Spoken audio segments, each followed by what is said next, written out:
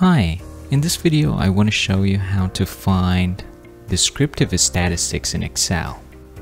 So as you can see here, I have a sample data set. In one column I have the student IDs, and here I have the student grades. So using descriptive statistics, I want to analyze the student grades. To do this, you need to first make sure that the data analysis tool is activated.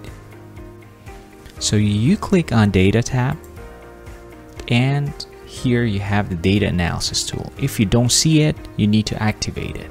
To activate the data analysis tool, you need to click on File, you click on Options, and when this window pops up, you click on Add-ins, and here in Excel Add-ins, you click on Go.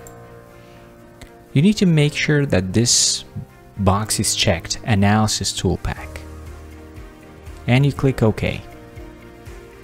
Once you activate this, the data analysis tool will pop up here. So I have the data, and now I have the data analysis tool, which is activated.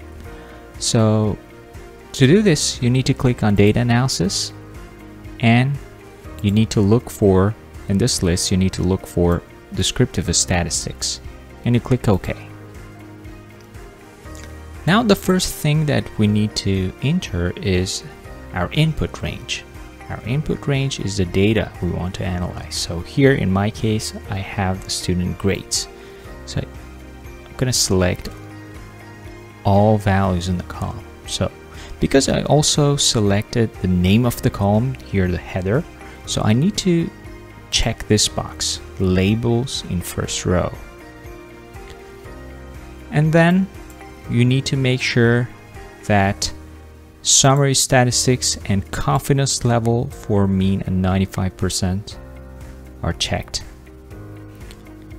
And here you see you have three options. If you click on New Worksheet, Excel is going to create a new worksheet, and it's going to display the results of descriptive statistics in that new worksheet. But as I'm going to display the results in the current worksheet, I click on the first option, and here I click on one of the cells here where I want the data analysis results to be displayed.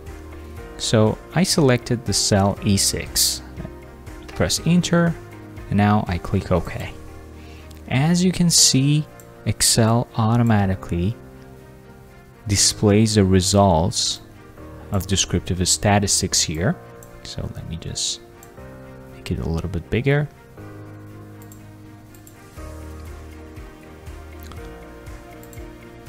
So here I have different measures, and in front of each measure I have the values. The first one is the mean. The average grade in this class is 74.86. Then I have the standard error. Sometimes when you look at the standard error, you're confused because standard error is similar to standard deviation, but here you need to understand that standard error tells us how close our sample mean is to the true mean of the overall population.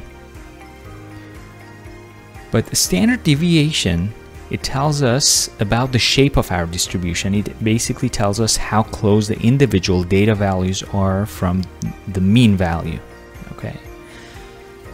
So that's about standard error and standard deviation. Then we have the median. Median is a number which is in the middle of our data.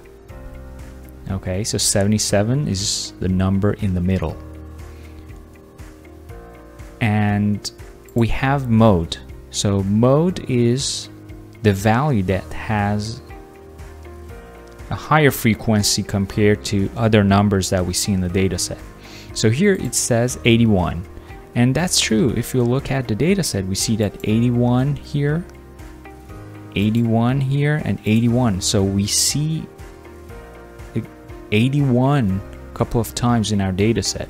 You also see 77, but you see it twice. So 81 has the highest frequency. If you don't see any mode, don't be surprised, because in some data sets you don't have any mode. I've already explained about the standard deviation. So as you know, standard deviation basically tells us how each data point is far from the mean. Okay, so this is the average distance of data points, okay, from the mean. Then we have the sample variance.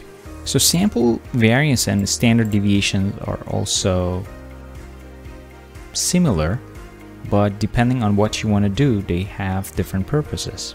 One thing you need to understand is standard deviation gives you a value which is in the same units as the mean, but variance, okay, it's the difference is that it's a squared. It's not the same unit as the mean. So if you take the square root of variance, you find the standard deviation. Okay, so the thing is that here, when we want to find the distance of each data point from the mean, sometimes we get negative numbers. So in the formula of variance, Excel automatically calculates the variance. It's going to square all those negative values to transform them into positive values. And sometimes you're getting a big number, which is not realistic.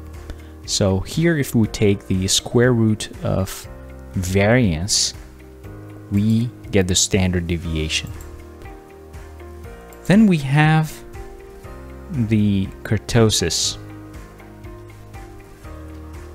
So basically, kurtosis is about the tails of our distribution.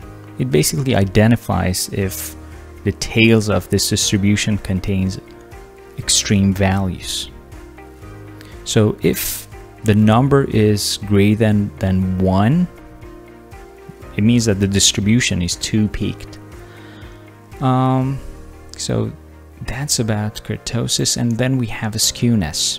Okay, so here that's about, again, the distribution of our data. But when you visualize your data, you want to see whether the data is positively skewed or negatively skewed.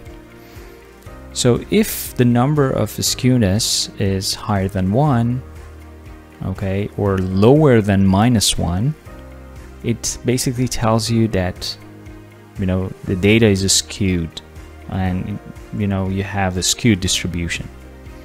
Then you have the range in your data set. You have the minimum value. So here it tells us that the minimum grade is 48, the maximum grade is 92. It calculates the sum of all grades as well. So here you have the sum of all grades, and you have the count. So basically it counts the number of observations in your data set. It tells you that here you have 29 grades, 29 observations. And we have the confidence level at 95%. So this is about descriptive statistics. I hope this video was helpful. Good luck.